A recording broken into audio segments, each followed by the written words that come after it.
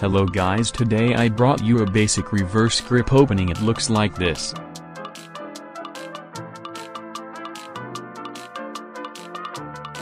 So the first step is to just grab the safe handle and let the bite handle go. Then the second step is to rotate the safe handle clockwise like this.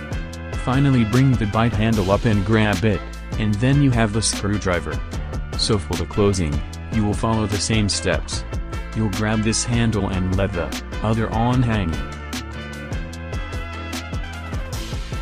Then you're rotating clockwise. And finally bring the bite handle up and catch it. Thanks for watching, and tomorrow I'll post a Zen rollover tutorial, so subscribe and hit the bell.